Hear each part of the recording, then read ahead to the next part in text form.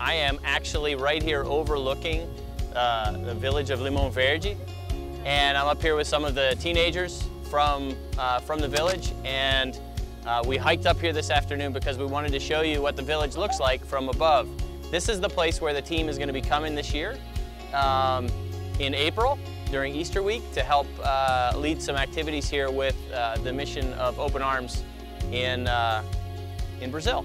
In addition to the work that Open Arms is doing in urban centers like Assis in the state of São Paulo, we have in the last 4 years been able to expand into some more rural areas as well, including several indigenous communities, like the one community that we're overlooking right here, the community of Limão Verde. And these teenagers that are with me are part of the volunteer team